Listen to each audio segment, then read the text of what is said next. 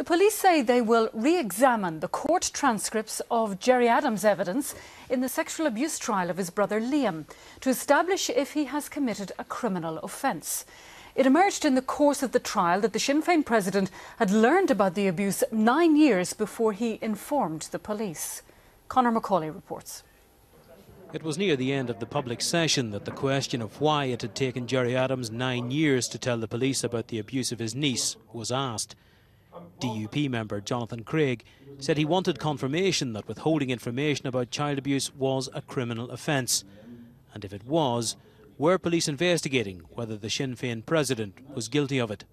The substantive facts of this were examined in 2010 and involved an examination of the case papers as we had them at that stage, and also involved taking legal advice and consultation with senior personnel in the PPS. And so this matter has been examined, see if we should be open an investigation into the case, and the advice that we received was no. Gerry Adams' brother Liam told him in the year 2000 that he'd abused a daughter, Anya Adams.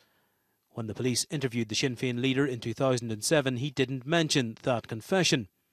It was more than 2 years later, as a TV documentary was about to be aired, that Mr Adams made a second statement, telling officers his brother had admitted what he'd done. Is there any likelihood at all, any prospect, do you think, that Gerry Adams could be in some trouble with the law here? Well, the honest answer is I don't know. That's a bit up to the police to investigate that and see if there is something new in there. And it's also up to the Public Prosecution Service to justify why they didn't prosecute under these circumstances. Something which, I must be honest with you, I find absolutely astonishing. I think perhaps Jonathan Craig needs to remember that he's a member of the police board and not a member of the police. I was interested in the answer given by ACC Harris to his question, which is that these investigations have taken place and they found that there was nowhere further to go. Assistant Chief Constable Harris said officers would look at the transcripts of Gerry Adams' evidence in the case, but his view was that matters had not moved on any since the police were advised not to go ahead with the prosecution against the Sinn Féin president. Conor Macaulay, BBC Newsline.